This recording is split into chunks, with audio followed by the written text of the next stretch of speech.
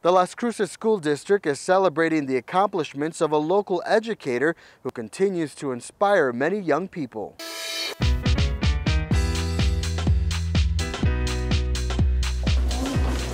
On the first day of Michelle Estrada's kindergarten class, students learned about the ABCs and the 1, 2, 3s. I want you to tell your friend why you think water is important. And by the end of the year, most are reading books, writing stories, and counting to 100. I think the kids, first of all, are the huge motivating factor to my job and to loving what I do here.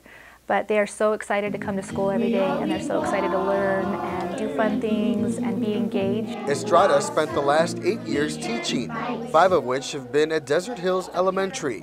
Estrada says teaching is a career she always knew she wanted to pursue. My mom actually went to school to be a teacher. My grandma was a teacher, and my great-grandparents were actually teachers here in New Mexico too. They established a lot of the laws that we have for teachers today, and so I think inside it was kind of second instinct and second nature because that's what I know from my family. Estrada is the Las Cruces Public Schools Teacher of the Year, an award where parents and other teachers in the district vote on. Besides parents, I think teachers are really establishing the foundations for kids, both socially and academically, especially here in kindergarten.